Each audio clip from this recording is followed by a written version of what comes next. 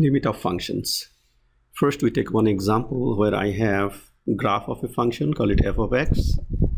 And if you look at carefully, at -2, the function has some issue here, and then at 3 also. So we want to examine the limit and value of the function close to those points. So first you see what happens to -2 plus. So -2 is here, plus meaning is little right side. So you basically here, and the value of the limit is 2. So you write here 2. Next you see 2 minus, -2 minus, I'm sorry. So -2 is here, little on this side, so it's still there, which is also 2. Then immediately we say when x approaches to -2, that limit is 2. So limit exists, and also you can see what is the value of the function. See, there's a solid dot here, which is 4. So you can say f of -2 is 4. The next point I have at 3. So when I say 3 minus, so I'm here, which is, you can say -4 according to the graph. So that one is -4. When I'm going 3 plus, I'm a little here, and that value goes here, which is -5. Since I have right hand limit and left hand limit different, then I say the limit does not exist. Now the value of the function at 3, you have a solid dot here, which is -4. We can also talk about the continuity of this function. At -2, the function has removable discontinuity, because if we define again the function, this point to just move here, then it is a continuous at -2. But in this case, you have a jump. So this function doesn't have continuity at 3, and in this case, it is a jump discontinuity. We take now another example where we want to find the limit of this function algebraically. So limit x approaches 44, and you have this one. So if you plug direct just to test what happens. Square root of 44 plus 5 minus 7 over 44 minus 44.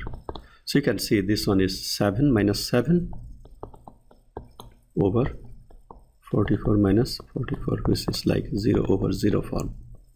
So that means we understand that in this function I have a hole on the graph at 44, so limit we can find. So what we do next, we write now the conjugate. So take the square root of x plus 5 plus 7, square root of x plus 5 plus 7. Now when you do the algebraic simplification, we already know the conjugates, this minus this plus this.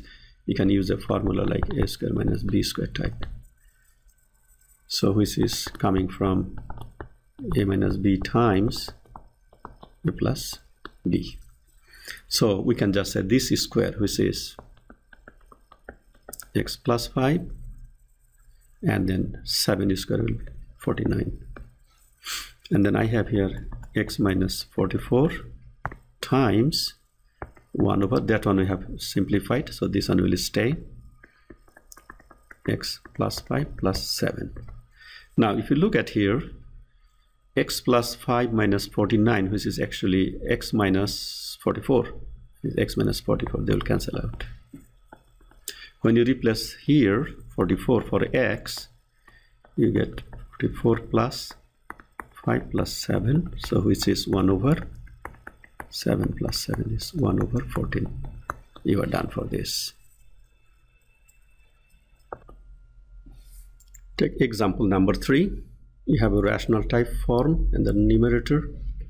So if you plug your limit x goes to 0, then you get 0 over 0 form again. That means I have limit, so I need to do some algebraic work.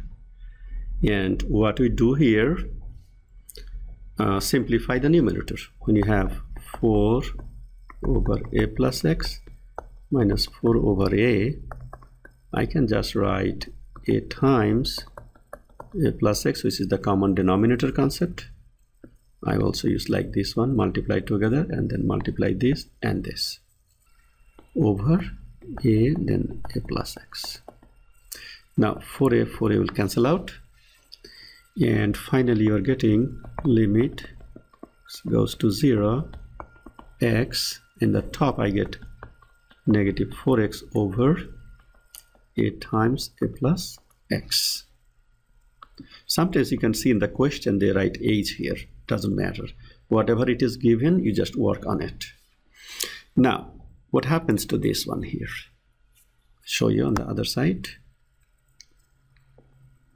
So I have the top portion is negative 4x over a times a plus x times, now this one like x over 1, it will go like this, it will flip. X cancelled out, so you are getting this one as limit x goes to 0, negative 4 over a and then a plus x. Now when I replace x by 0, I get negative 4 over a times a, so you get negative 4 over a squared. That's your final result for this limit. Thank you.